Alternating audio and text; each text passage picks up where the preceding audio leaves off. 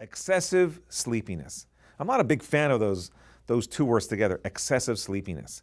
It almost means like everybody should have a degree of sleepiness throughout the day, and excessive just means you have too much sleepiness. I'm not really sure I like that. What I like is the word drowsiness, okay? But excessive sleepiness has kind of caught on. So let's use that.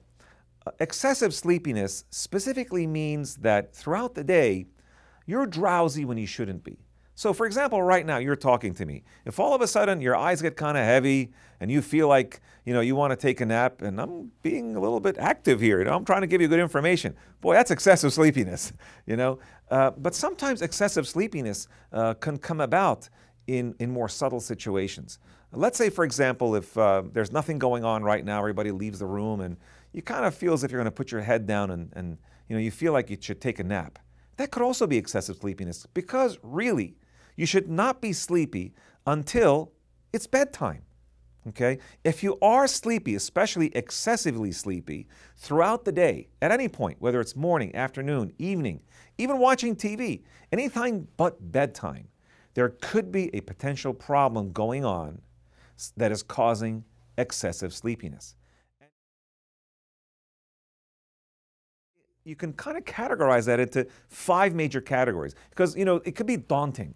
A patient coming into your office saying, I'm tired, and you say, wow, this person is sleepy. You do what it takes to understand that they're sleepy. I'm drowsy all the time. Gosh, it looks like I shut my eyes a lot when my wife is driving, or, I've never seen the end of a movie. And by the way, there is a way of quantifying how sleepy somebody is with something called an Epworth sleepiness scale. And that's where we ask a patient to rate from a scale of 0 to 3, their chance of dozing off, 0 being no chance, 3 being, oh, I would definitely doze off, in 8 normal life situations.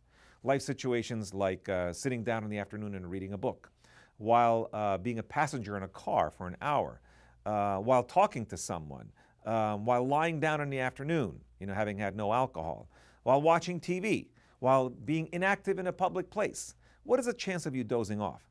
The average person who does not have excessive sleepiness, we'll say will be around 6, okay? But the person who has a number of 10 or more is considered potentially having excessive sleepiness. And that person, you would want to get further information. Those numbers can be very effective for a patient. Patients love numbers.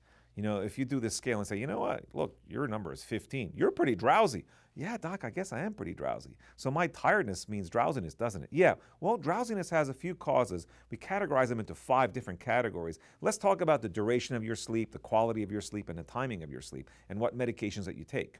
And that's how an Epworth sleepiness can be helpful initially in continuing a diagnosis. It can also be pretty helpful, by the way, when somebody already has a known cause of their excessive sleepiness, like let's say narcolepsy or sleep apnea, and you can redo the test to confirm that their drowsiness is actually lessening. The first one is very easy, not getting enough sleep. If you don't get enough sleep, you're going to be sleepy. Just like if you don't eat enough, you're going to still stay hungry, right? And there are some people who don't get enough sleep. Sometimes they do it to themselves. They just have not enough hours of the day. But sometimes something prevents them from sleeping enough, okay? And that's what we call, for the most case, insomnia. Insomnia is a condition where you have trouble getting to sleep and or staying asleep, or you wake up early, which means that you're cutting down the total amount of sleep, and you're given ample amount of sleep, and it's not you doing it, okay? So whether something does it to you, or you're doing it to yourself and you're not getting enough sleep, you're going to be drowsy or sleepy, okay? So that's one of them, not getting enough sleep. The second one is poor quality sleep. And that's the person who says, yeah, I get 8 hours, 9 hours. Heck, I'm sometimes trying to get 10 hours of sleep, and I'm still drowsy. What's wrong with me? Then you look for something during their sleep. The most common thing that you need to look at is respiratory problems during their sleep, and most commonly obstructive sleep apnea. One of the women that came to see me today, I looked at her throat. Her throat is really small, okay?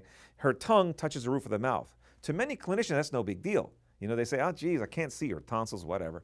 That's a very significant symptom. the probability that she has sleep apnea is 8 times higher than the usual individual just because the tongue touches the roof of the mouth when she opens her mouth and just sticks it out without saying ah. And I ask her, do you snore? Oh, yes, I snore pretty badly. So my husband tries to go to sleep before I do so that he doesn't have to listen to me snoring and keeping him awake. This woman is postmenopausal, and she has a couple of other things going on. She's tired during the day. So sleepiness during the day, postmenopausal, over 55 years of age. She has a little bit of a large neck size. She's a little bit on the obese side. This woman has many of the makings of obstructive sleep apnea. So one of the most common causes of daytime sleepiness with normal amount of time slept is disruption of their breathing, specifically obstructive sleep apnea.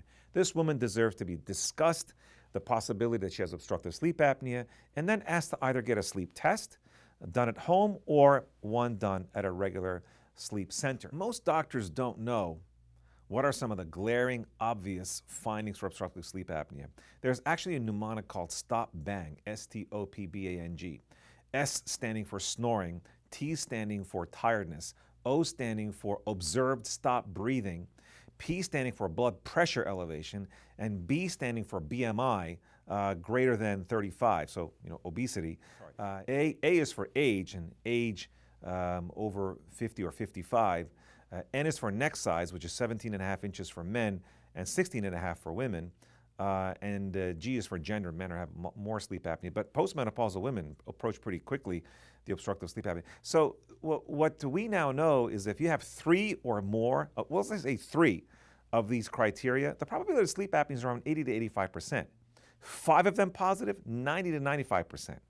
There are people walking around going to primary care offices that have 8 out of 8 positive.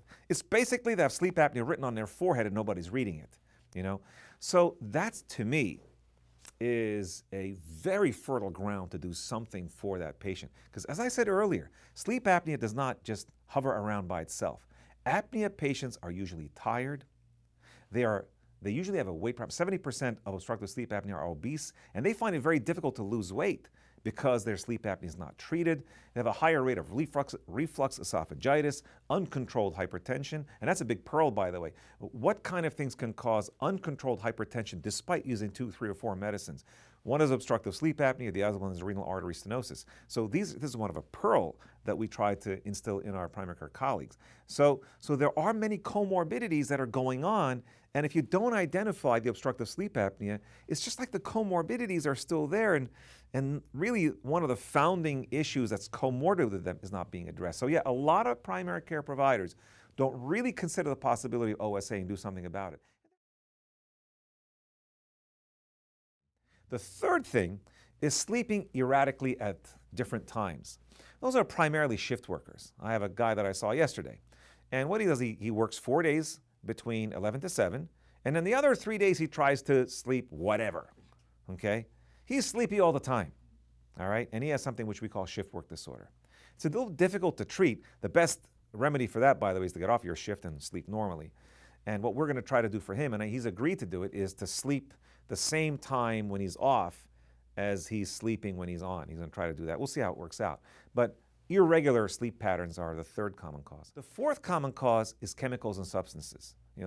People that are unfortunately using illicit drugs, especially heroin, depressants, etc. But things that we give. I mean, we doctors prescribe medications, and there's a whole host of medicines that we prescribe, the side effects of which can be drowsiness. Psychiatric drugs, pain medications, etc., can cause drowsiness. So we have to look for what is a patient ingesting that can be causing excessive sleepiness. And the fifth one I kind of categorize as brain problems. Depression, traumatic brain injuries, stroke can cause it, multiple sclerosis, Parkinson's disease can cause it, and especially narcolepsy, which is an up-and-coming disease for us to diagnose and treat. So 5 broad categories then of what can cause excessive sleepiness.